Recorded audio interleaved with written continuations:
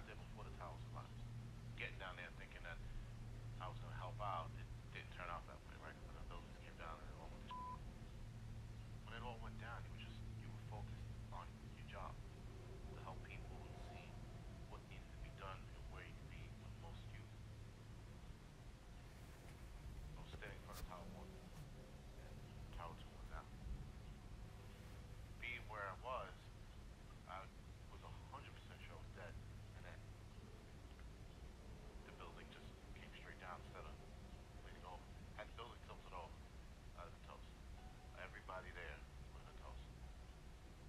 Right before I took off running, I watched 5 guys die. And I remember that breaking my trance. And then I took off and ran.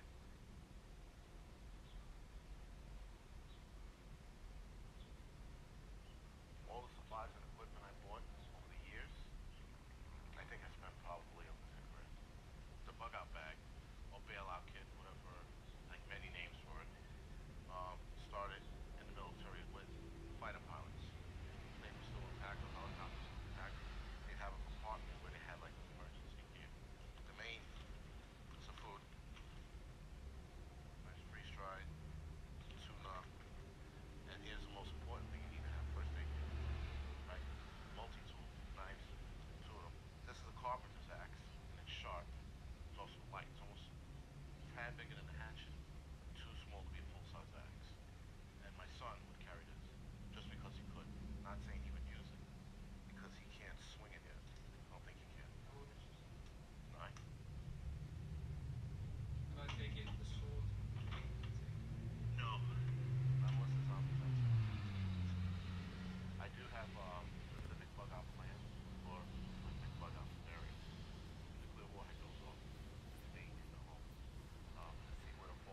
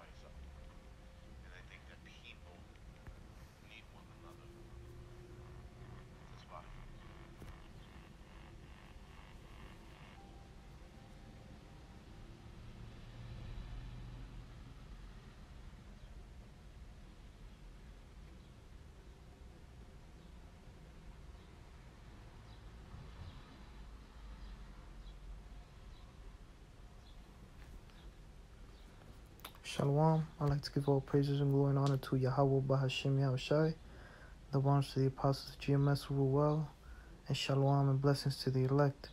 Okay, now what you guys saw was a video, of a firefighter, one of these doomsday preppers, okay? Because, what these doomsday preppers do, they prepare, before, a major disaster happens, okay? Because these doomsday preppers,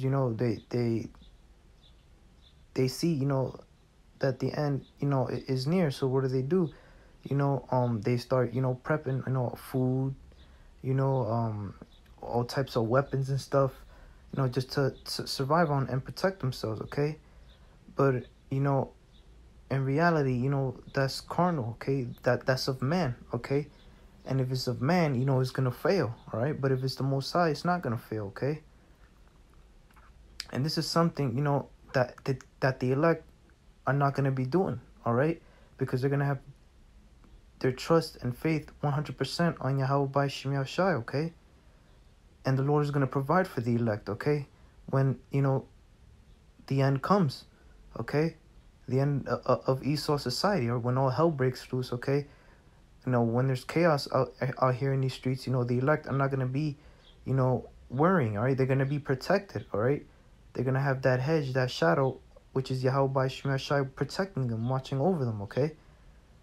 The Lord is going to send them, angels, to protect the elect, okay? The elect don't have to be worrying about doing stuff like this, preparing food, weapons, that's carnal, man. That shows you that these people, men like these, aren't spiritual, man, and they don't believe in the Most High, okay? They don't believe that the Most High is going to provide for them or help them out, okay? It says, a New York City firefighter has stockpiled $15,000 of supplies so his family can survive an apocalypse, and now he's teaching others how to sidestep the end of civilization. Jason Charles, 40, has stashed away medicine, water, tools, and even homemade detergent in an end-of-the-world closet and keeps extra kit in lockup. The married father of 5 has also keep bug-out bags for him and his family in case they need to leave their 50-floor Harlem apartment in a hurry. Okay? Now, guys like these, the Most High may have them where to, let's just say theoretically speaking, they prep all these stuff and then what? They might get killed, and what? The Most High may have one of his elect run into these substances, and survive off of that, as long as the Most High have it, I'm just saying, it's theoretically speaking, but, these doomsday preppers, are failed, man. They're not going to survive, man, all right, because the Lord ain't dealing with them, okay? The Lord ain't going to be protecting them, man. Okay? That's a carnal state of mind that these doomsday preppers are in, man. All right, some of them build bunkers, as you see in this video, this guy is going to, in case, when the apocalypse happens, he's going to take him and his family out to the woods, all right? But even then, if the Most High is not dealing with you, if he's not with you, if you're not the elect, man, you're not going to be protected, okay? This is the book of 2nd Ezra, chapter 2, verse 27. Be not wary, for when the day of trouble and heaviness cometh, others shall weep and be sorrowful. But thou shalt be merry and have abundance. And who is the Lord talking to here? He's talking to the elect, man. Because, 2/3 of our people, Lord willing, we be the elect, they're not going to have, Yahweh by Shem Yahshai's hedge watching over him, man. Watching over them, all right? And their family, okay? And, they don't have to worry about, having food, finding food, having a roof over their head, because the Lord is going to provide for them, all right? But people out here who, especially, our people who don't believe in the truth, they're going to be caught up out here, man, and that's ain't going to be nothing good happening to them, man, all right? Practically, their chances of surviving is very low, all right? The elects, you know, they're going to be 100%, you know, insured, man, through Yahweh Shemi Shai, okay? Yahweh Shemi Shai is the best insurance you can have, all right? And that's what the elect are going to have, man, all right? And it doesn't cost a thing, but to have faith in the Lord, all right? And that's what the elect are going to have. You know, they're going to have faith in Yahweh Shemi Shai, all right? They're not going to be, you know, their hearts are not going to be full of trouble or heaviness, all right, when the day of trouble comes, all right? But 2/3, you know, willing we be the elect, you know, are going to have a trouble and heaviness heart, man, heavy mind, right? They're gonna, you know, they're gonna try to wonder, you know, they're gonna think of, you know, how to survive and stuff, all right? When the elect are not, man, all right, because they know Yahweh Shemi Shai is gonna be watching over them, okay? Which shows you that the elect, you know, gonna be spiritual and have faith in Yahweh Shemi Shai, and 2/3 aren't, man, okay? Lord willing, we be the elect, okay? But with that, you know, I'd like to say, I'd like to give all praises and glory and honor to Yahweh, Bahashim, Yahweh Shai, Bahashim, Rokakadash, double honors to the apostles of GMS, and salutations and blessings to the elect. Until next time, Shalom.